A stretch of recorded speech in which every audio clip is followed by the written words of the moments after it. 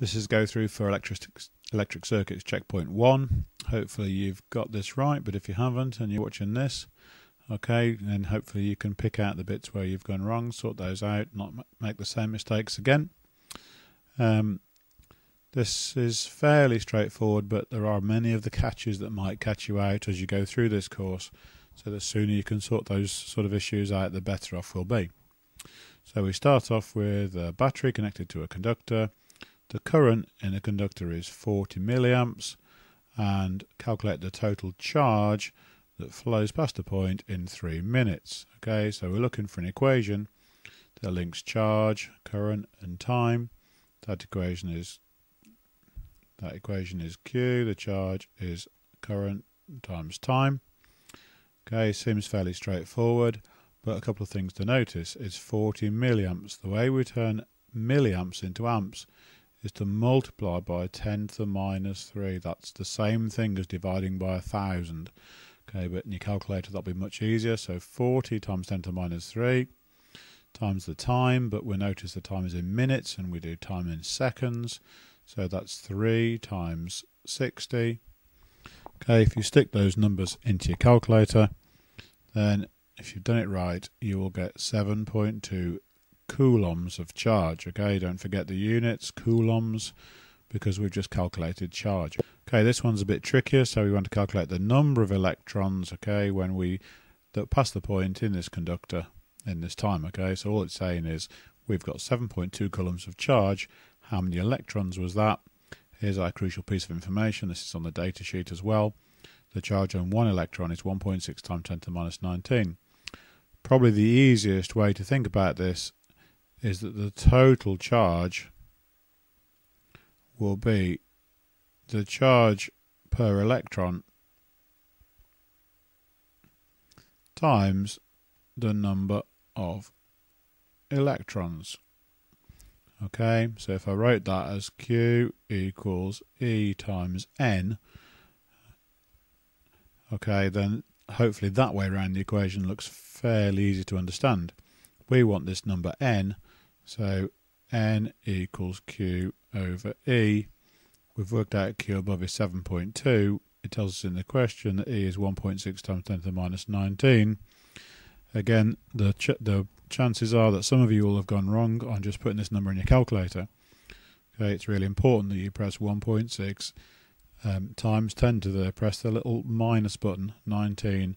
If you put that in right, you won't need any brackets, but if you're unsure, you can always put this in brackets to make sure it's right. Please make sure you can get that right in your calculator. It's going to come up over and over again. The answer comes to 4.5 times 10 to the 19. Okay, a little check for you. This is a very big number, obviously. This is a very big number of electrons because electrons don't carry very much charge each. Okay, our next one, we've got 8.6 joules of energy transferred to the conductor. Calculate the potential difference. Well, again, this is why it's called basic definitions, because we need to understand that the voltage is the energy per unit charge.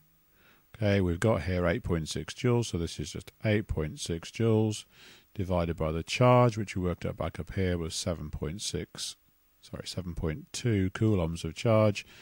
8.6 divided by 7.2 comes to 1.19. Okay, and again, look, we're looking for potential difference, that's voltage. So we probably put our answer here to 2 significant figures, because that's what they're giving us in the question. 1.2 volts.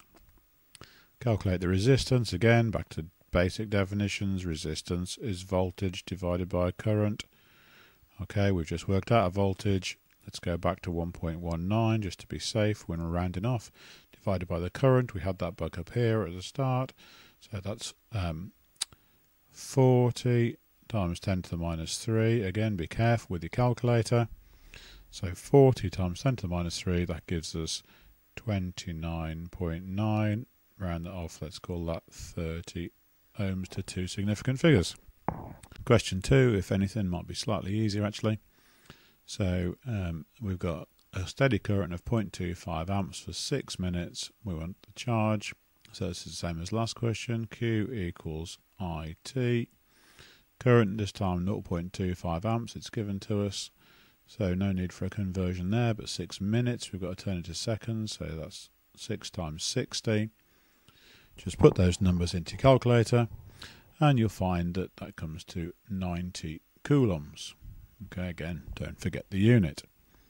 Okay, second question, it's now connected to a battery of negligible internal resistance. Okay, forget this bit, we're going to come back to that soon. The battery supplies a steady current of 0.25 amps again, but this time for 20 hours. In this time, the energy transferred is 9 times 10 to the 4 joules. Calculate the potential difference across the bulb. Well, there's a few equations with potential difference in. Okay, but the one that relates to things we've got in this question is it's the energy per unit charge. So you try that one, you think, okay, energy, that's good, we've got energy in the question. But charge, that's not so good, we haven't been given the charge, but we can work it out in the same way as above. So they're giving you a little bit of a clue here where we're going. So the first thing we've got to do is Q equals IT, so 0.25 again, but this time times 20 times 60 times 60 again. Okay, again, be careful, this is hours, so that's turned it into minutes, that turns the minutes into seconds. When you do that, you get 18,000 coulombs. Okay, again, that's not the answer, but still put the units, making you think about what you're doing. You've worked out the charge here. This isn't the answer. The question's about potential difference. So then we need to do V equals E over Q. The energy's in the question, 9 times 10 to the 4 joules. The charge is 18,000. That gives us 5.0, to do it to two significant figures, volts. Just try to make a better decimal point than I have there. Okay, work out the power of the bulb. Okay, well, the first time I saw this question, whenever I think of power, I think of energy over time. So we've got power equals energy over time. Okay, well, the energy is, in the question again, 9 times 10 to the 4 joules. So we've got 9 times 10 to the 4 divided by the time, which was 20 hours. So 20 times 60 times 60. Stick that in a bracket when you're using your calculator.